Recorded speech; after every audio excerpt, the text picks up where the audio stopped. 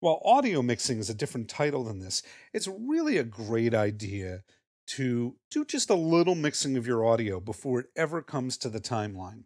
And I'm going to show you that by opening up two tools. I'm going to open up what's called the audio tool, and the audio tool sits back and shows me the relative levels of a clip playing back. Mind meds and other pharmaceutical medications. And Now, this guy comes through very loud. And the big thing I'd like to point out is I'm just going to shrink this down so we can see this a little bit better. Is that this clip's a little too hot to be for us to be editing with. We generally would like our foregrounds to be averaging around 0 VU, and he's averaging pretty high. They recorded him pretty hot. He's averaging, I would say, about towards -4. addicted to television and porn and shopping, and that would all be fine. And in fact, he's peaking even a little bit. The other tool we need is what's called the audio mixer. And when the audio mixer appears here, I'd like you to see in this case we happen to have this guy was recorded in stereo, although at the moment it's considered a pair of mono tracks connected to him. And I'm just going to group these two. So what this little button up here is for, it's called grouping. And now I'm just going to pull him down. Now he was averaging about up here towards about -4, maybe -6. I'd like him to be averaging around -20, and I'll just do the quick math, and I'll take him down about 13 decibels. You just click on one of these sliders and take him down to about -13 or so.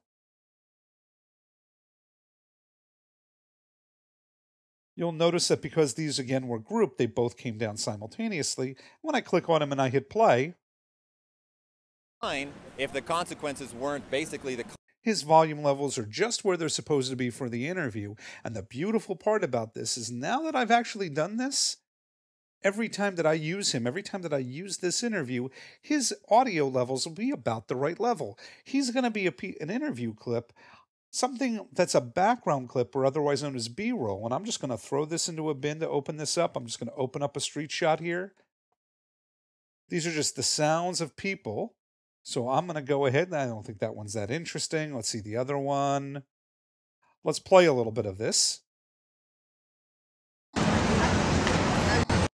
It's also a little hot. It's sitting up around an average of about -14, and for background elements, I like them around -30 or so. So they're really definitely in the background, and this is not going to be, if we do decide to use this audio, it'll be a background piece. I want to take this down about 16 decibels or so. They're still ganged here. I'm going to take my controls on my audio mixer, and I'm just going to pull this down to about -15 or 16. And when I play this back, you can also click down here at the bottom if you wanted to type in -16, enter key. I'm going to go ahead and play that back. And this is about the good level for a background element. So as a general rule, while I'm initially playing my clips, I have my audio mixer open and I have my audio tool open, so I can sit back and get the general ballpark levels before I actually edit. And while this title isn't about mixing audio, this is a great good habit for you to have as an editor, is to pre-mix your audio before it comes to the timeline. You could always reset it and adjust it back to a different volume level later, but it's a good beginning thing to do for your clips.